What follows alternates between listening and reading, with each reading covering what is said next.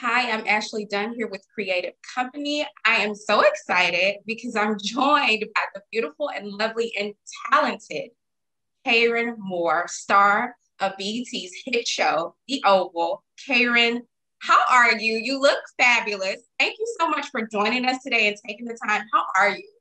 I'm pretty good. Given our circumstances, I am pretty good. And thank you so much for having me. It's a pleasure to be here. I'm so excited. We talked recently, but I love talking to you. You have so much wisdom. I love your story. I love your journey. I first want to start off by saying congratulations are in order for you. Season three pickup, and we're going to talk all about that, but congratulations. Thank you so much. Thank you. Thank you. Yes, It's been a blessing. the show deserves its flowers, so I can't wait to dive in. I want to first talk about March is Women History Month, a month in which we recognize the contributions and the work, endless contributions and work of women. You've carved out a successful path for yourself, starting in Detroit as a child actor to working in corporate America to back to acting again. Your journey is one that is awe-inspiring to other women, to myself included. Your path was not linear, though, by any means, but nevertheless, she persisted. And Kron, I want to ask you if you can speak to your career path and what it took to get to where you are today. It took a lot of long nights crying. No, like you said, I started out in a corporate environment. So Mm-hmm. even prior to that, college, I went to school for psychology, biology. I was pre-med, pre-physical therapy. So and very much an introvert as I am today. People don't realize that about me, but I never really had the desire to go into performing as a career. I did so as a child, but as a career, I thought I would, I'm from the Midwest. Right. We do, blue collar type jobs or just, regular corporate job. I don't come from a creative environment necessarily. Right. So it was something that was just, I think it was meant for me. Mm-hmm. And I was blessed to realize that there was a voice inside. I listened to the voice inside of me telling me to, pursue the path Mm-hmm. to the career. I started out after college, went to a television news broadcasting program at Specs Howard School of Media Arts in Southfield, Michigan. And there, one of my instructors encouraged me to seek out a talent agent, which I was not really excited about, but he said, just trust me. And I did. And the rest is kind of history. I got bitten by the bug and I booked a lot straight out the gate. Mm-hmm. I linked up with a wonderful mentor in Detroit. She's got deep roots in the theater world. And so that's where I started, in the theater world and television commercials. Mm-hmm. And eventually, over the course of about maybe 5 years, I decided to make the move to Atlanta because the market was bigger. Right. And so here I am today. Here we are. And I have to ask you, when you made that move to Atlanta, and even in your process of getting the agent while you were still at school, in your process or your season of waiting, what practices did you adopt, for your own, mental stability and just for your own will to continue to keep going? What practices did you adopt in your season of waiting? Because I know it probably, and I've heard many stories where, actors talk about that time where they weren't booking anything, but they were still in the process of pursuing, which was then preparing them for their moment. And I want to ask you the same. What practices did you adopt in that time of waiting? I try to stay in the craft. So if I wasn't working, I tried to do something that was related, whether it be a master class or a class or coaching, something along those lines to keep myself engaged. Right. There's always something to learn. You'll always be a student of this craft. And so I just try to keep myself, immersed in it in that way. And, there are mental health practices that I had to adopt, Right. because it can be unhealthy. There's so much rejection. There's so much, that people don't necessarily tell you about. You hear about it, but you don't really understand it until you experience it. Right. And for me, like I said, I booked a lot straight away as soon as I got an agent. The first no I got devastated me. Right. The very first I went out, I believe it was for the Color Purple touring company, whichever company that was at the time. And I won't blame anybody for my audition, but something went really wrong in my audition, and I'm not sure that it was all my fault, but it completely crushed me. And it took me a while to recover from that. But, I'm glad that I had supportive people around me and people in the industry, and my mentor. She's just like, listen, you got to get it together. You have to toughen up, get some thick skin, because that's what this is. Right. You're going to get so many more no's than yeses. And so you just have to embrace the process. And speaking of your mentor, and as we talked about March being Women's History Month, who are some women in your life, Karen, who have inspired and do inspire you, to be the badass woman that you are?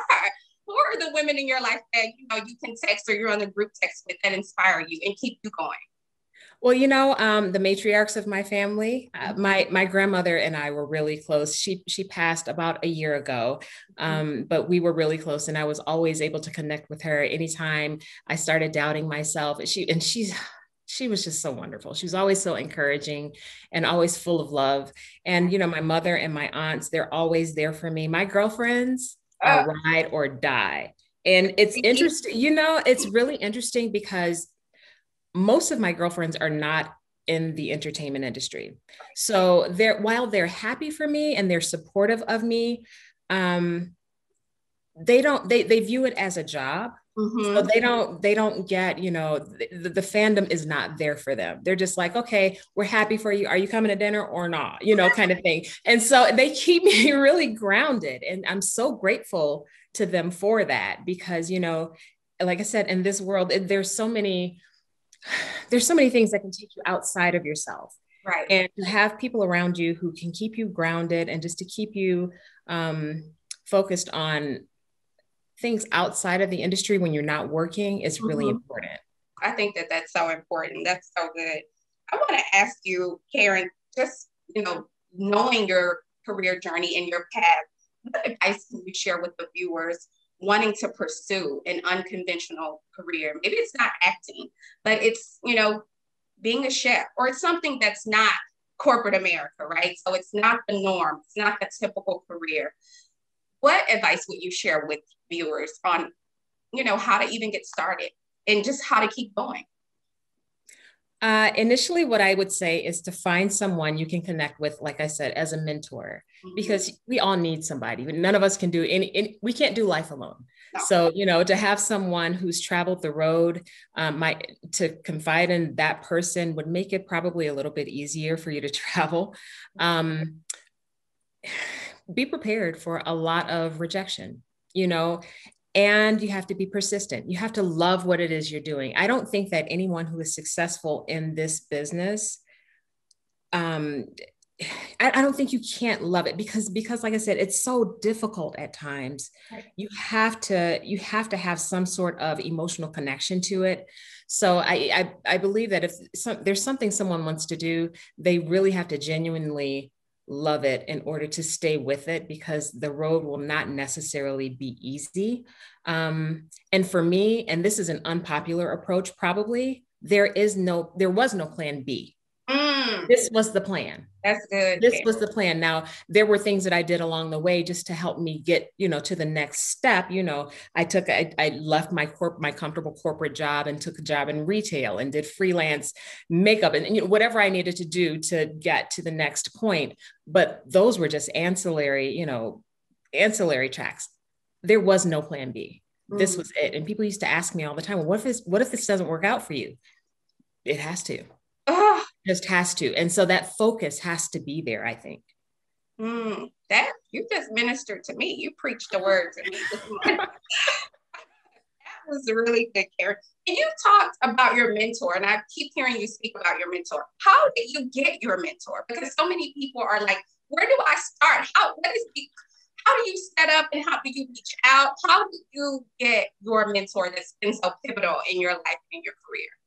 Again, very unconventional. Mm-hmm. There was a theater production, musical production called Menopause. I don't know if you're familiar with it or if you've ever heard of it, but it was really popular. I don't know if it's still running.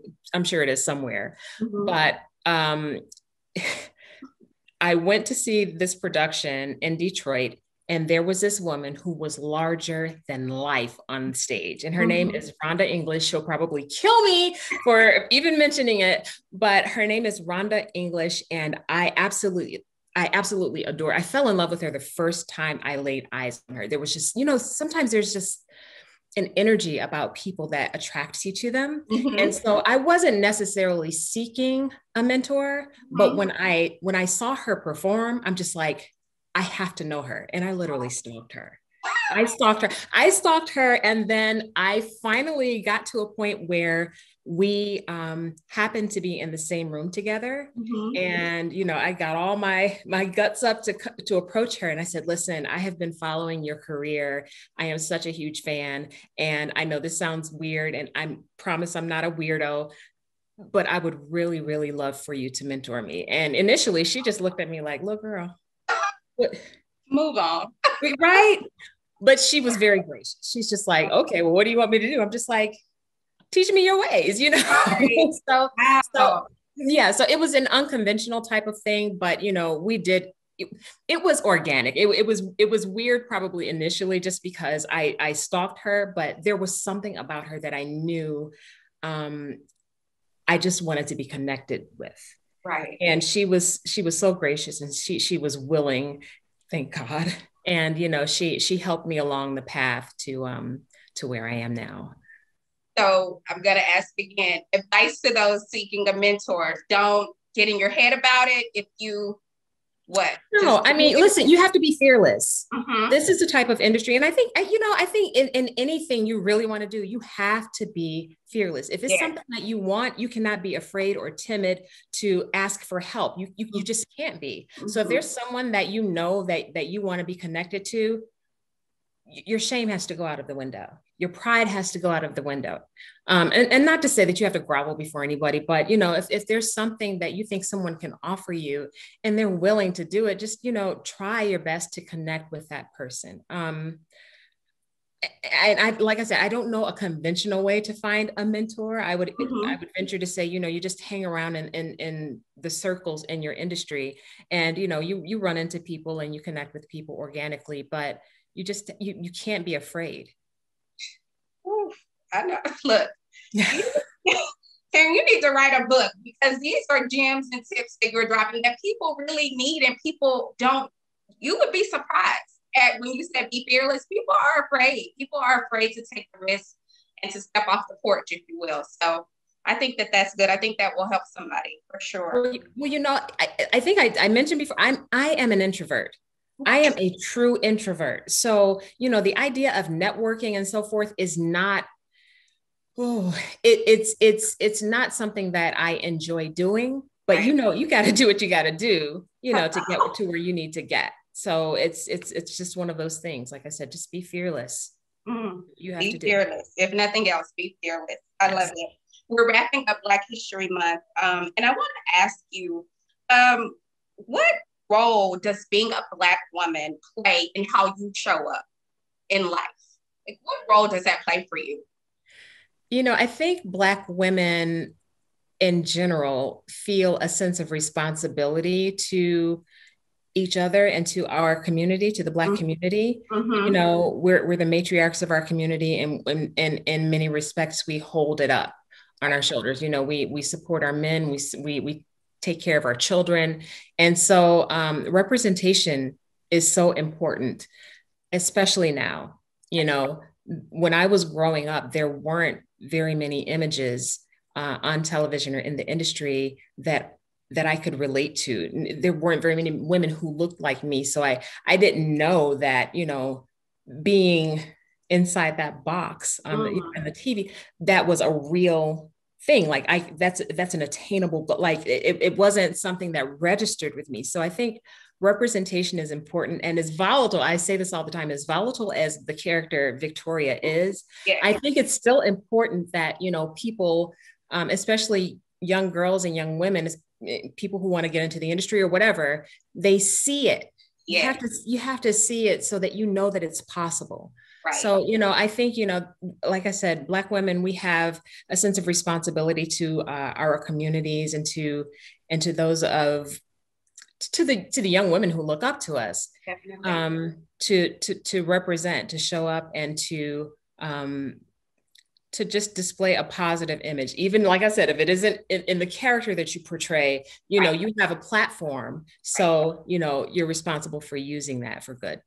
And Karen, you definitely show up in your fullness as First Lady Victoria on the Oval, which we love to see it. We love it. And as I mentioned, the Oval has been renewed for a third season. I'm not surprised at all. With the success of season 1 and season 2 heating up our screens, season 2 now heating up our screens, I have to ask you, given everything that's going on, are you blown away by the success of this show? Are you like having moments where you're by yourself and you're tripping out? Like, I can't believe that this is really like happening. It's very surreal. Mm-hmm. I never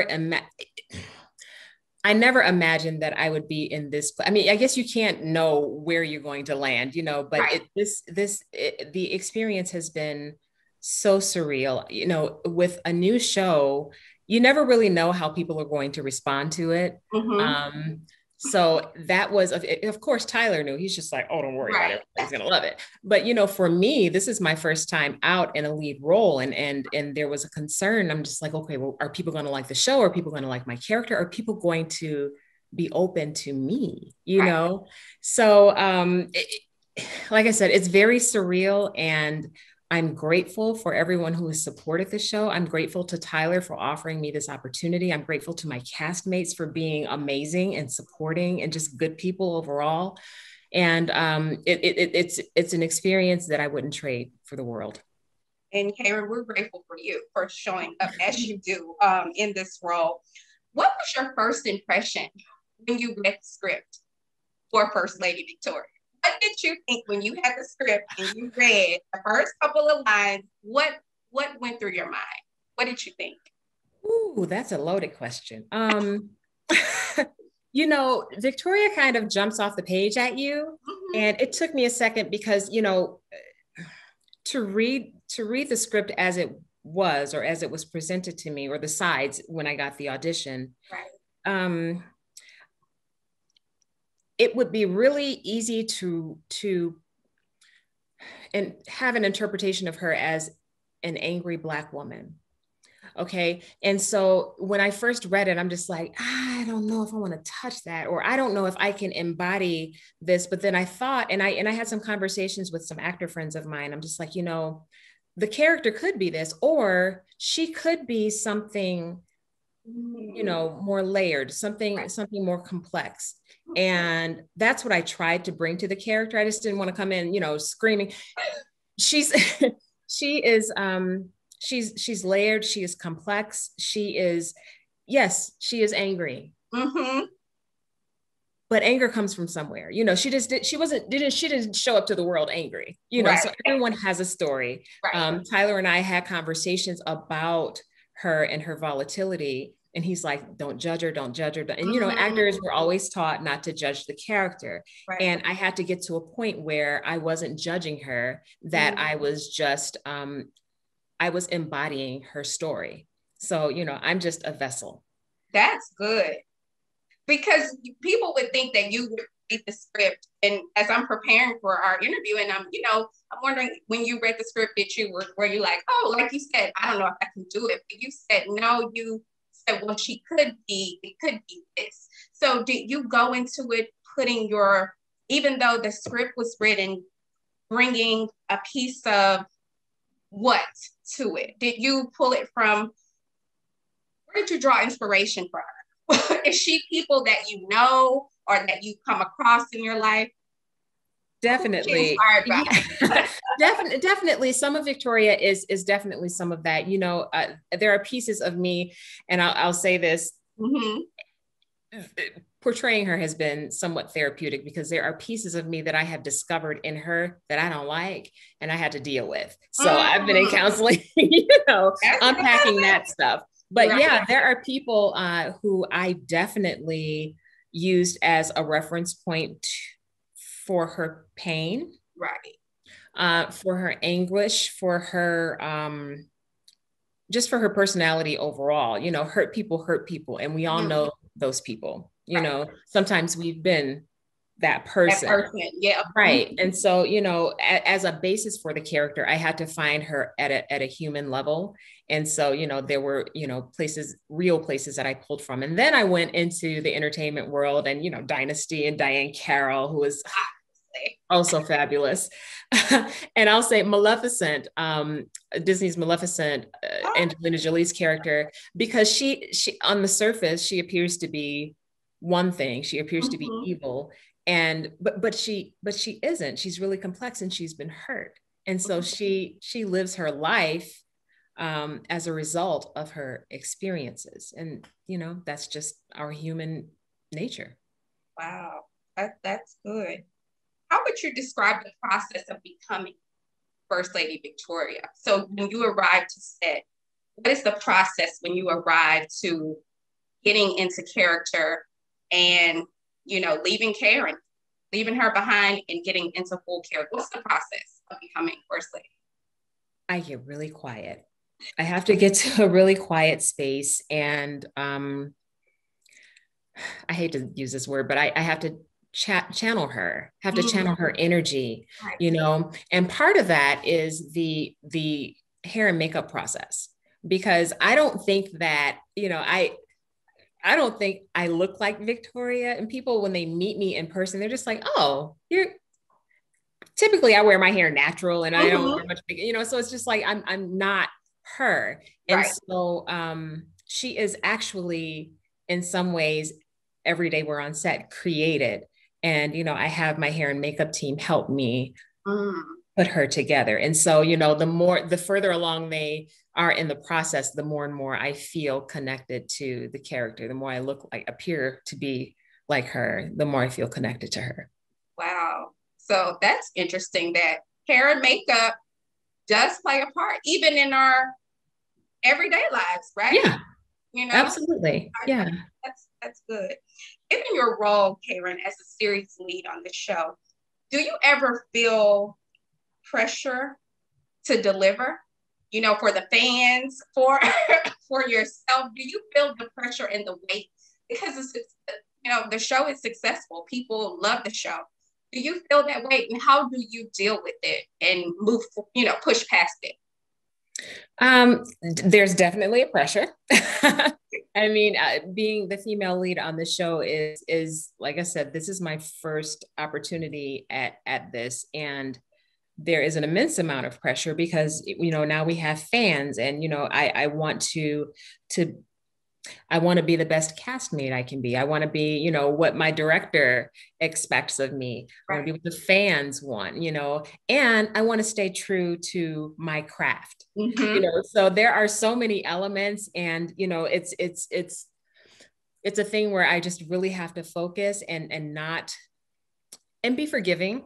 I have to be kind to myself because, none of us are perfect, but, I try to bring 100% of myself. I show up every day and bring everything I have and hope that is good enough to bring everything together and to make everybody feel safe and happy and supportive of the project. Wow. Considering the nuanced, volatile character that you play in the Oval, Karen, do you ever find yourself bringing your character home unintentionally? Are you at home and are you channeling Victoria at home on the phone, or just but unintentionally, right? Because that's your work. Do you find yourself bringing work home? I don't. You don't? I do not. No, I do not. When just as Victoria is kind of assembled at the top of the day, she is disassembled by the time, I hit the bed. Like I I can't carry that energy home. And like I said, there were parts of me that I was able to relate to Victoria with, and those are things that I had to deal with. But bringing her home into my real life, you're like, no, I think no, not. No, No. we're not going to do that. Would you call the Oval a high point of your career? Absolutely. Yeah. Absolutely. Yeah. I mean, there have been so many firsts and so many opportunities that I've gained from this role. And like I said, I wouldn't trade it for the world. There's been an education in the industry and an education just about how to move in this world. It's a different, it's difficult to describe, but it's a different experience than anything I've ever had. And so yeah, I would say it's a high point. I mean, my first big role is a lead role of the show, and I don't know what more anyone could ask for. I love you. I just absolutely love your spirit. When I first spoke to you and met you and got to, learning about you, I was like I said, inspired by your journey, by your story, and just seeing you in this role and in this space. I know that people look at you on screen, and even though the character is not the most friendly character, she's somebody, right? She's somebody that's represented, that's out there. And like you said, she has a story. This season is comprised of 22 episodes. We're already, I believe, 3 episodes in. What will the rest of this season look like? Oh my gosh, it is an insane roller coaster. There will be a surprise and a cliffhanger at the end of each episode. And just like first season, I mean, I don't think the fans will be disappointed. And with every episode, Tyler turns up the heat just a little bit more. So you'll see a lot more character development for all of the characters and the stories that follow them. You'll see a lot more development there. For Victoria, you'll see a different side of her. She's still messy Victoria, but we all love. Let's be real. Right. But you'll see a different side of her. You'll see how her love triangle with Sam and Priscilla pans out. That's really interesting. But yeah, I think the audience can look forward to seeing so much more of even the staff and following, the staff home, the White House staff. Their story is going to be developed a lot more. And I think you're seeing that with the first episode with Richard and Nancy and what's transpired in their marriage, and Barry's still looking for his daughter, but the story is moving forward and it's just becoming more and more interesting. Are you guys allowed to bring your input at all to the writers, to Tyler, or, to say, I think we should try it a little bit like this, or I think she would do it like this, or how does that work? Yeah, things move so fast on our set. Sometimes yes, and sometimes no, just because of the timing of it. But because we receive most of our scripts in advance, right, we all have an opportunity to go to Tyler and say, hey, can we talk about this? Or, hey, what do you think about? So yes, we do have an opportunity to do that sometimes, but right, then there are changes that happen and things move so fast in the world of Tyler Perry. Sometimes we don't have an opportunity to address that in the ways that we would like to. So we just give our interpretation the best we can. Right. And you guys do a good job at that. You guys are set to resume filming for season 3 later this year. Do you anticipate it will be different from last year when you guys had the camp? What was it? What did you call it? Camp Perry or camp quarantine? Camp quarantine. Yeah. Do you anticipate it'll be different though this time, Karen, due to the vaccine and many people are getting vaccinated? What are your thoughts on that? I think that I don't anticipating it being very much different, just because the vaccine is so new and so many of us have not had access to it just yet. Right. I think that, if we're blessed enough to see another season, then, we'll see some change with that. But, Tyler is still very very cautious and very protective of his cast and crew. Right. And so, I think we'll do another camp quarantine type situation, and it'll be very similar to what it was for season 2. What do you hope viewers take away each week when they watch the show? I just want their wigs to be blown back. I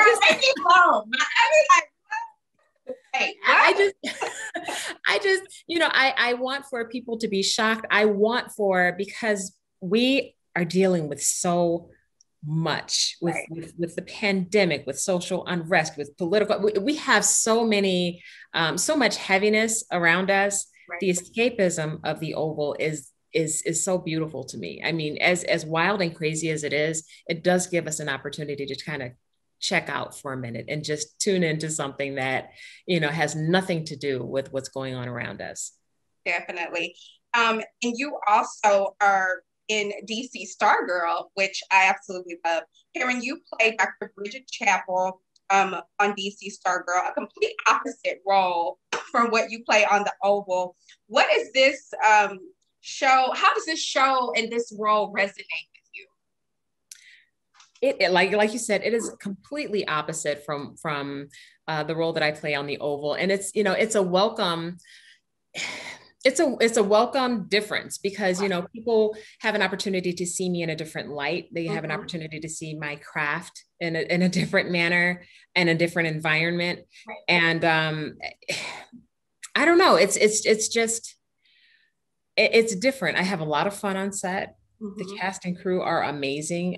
We were just shooting recently, and I can't tell you how. Jeff Johns is the showrunner for the show. And when I tell you he's such an amazing person, I mean, he's so down to earth. He's so approachable. He's from Detroit. And, hometown. Right. So we have somewhat of a connection there, but he's just a really awesome person to work with, and the entire cast and crew as well. I can't wait to see you back on screen in that show. I love you in that show. I want to talk a little bit before I go, because I think I'm over time. I think I am. Already? I think so, Karen. I think I am. I want to ask a few more questions. Self-care. Given all the incredible things that you have going on and that you get to do, how do you take time, and when do you take time for yourself? I have to carve out time. Like it has to be an intentional thing. I have a new bathtub.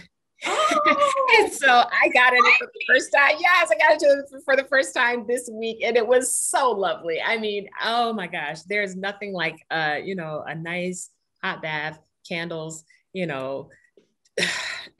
was So that I have small pleasures that that fuel me. I'm sorry. I do manicures and pedicures. I get, I do that type of self-care. And also, there's a mental health component where, I have always been, I guess, kind of a people pleaser. Same. Yeah. Right. Ooh. And understanding that about myself, not only a people pleaser, but an empath. I'm highly sensitive. And so so you can relate to that. So being an actor, it's kind of difficult sometimes being an empath because you take on everybody's energy. You literally feel everything. And people who are not empathic don't quite understand what that's like, but it can be training. And so what I've learned to do is to carve out a little bit of time for myself to do whatever it is I want to do, whether it be read a book, take a nap, take a bath, take a walk, play with my dog, whatever it is. Right. And also the power of no. Yeah, I've learned to say no and not feel guilty about it. Right. I give so much of myself to people. I give so much of myself to the world. Right. I deserve to reserve something for myself. So I have learned the power of no. Yes, you do. What stories do you want to tell next? What's next for you? I know we need some music, right? But what stories do you want to tell next? That's a good question. And it's so interesting because probably about 2 or 3 years ago, someone asked me that very question. And I said, oh, you know what? I want to play in a superhero production. Start You growing. are. Like, put it out into the universe, Amen. Amen. So, I would like to do maybe a biopic of, of a popular, strong Black female influencer. And yeah, I think a biopic would be wonderful. And I won't say, who. I was gonna ask. Yeah.